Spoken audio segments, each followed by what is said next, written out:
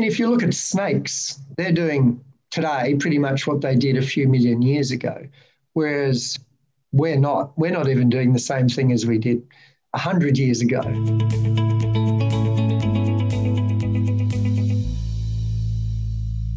In your book, Innovation is the State of Mind, you mentioned that innovation is the driving force behind, what was it? Innovation is the driving force that has driven human progress. Tell us a little bit about that. It is.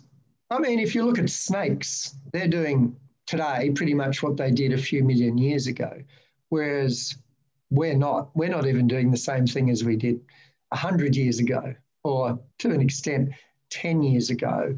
Everything, if you look around wherever you are now, everything that isn't natural, like a plant, is a result of human innovation. This cup, some point someone said, I'm sick of drinking out of the stream with my hands, I'm going to find a receptacle.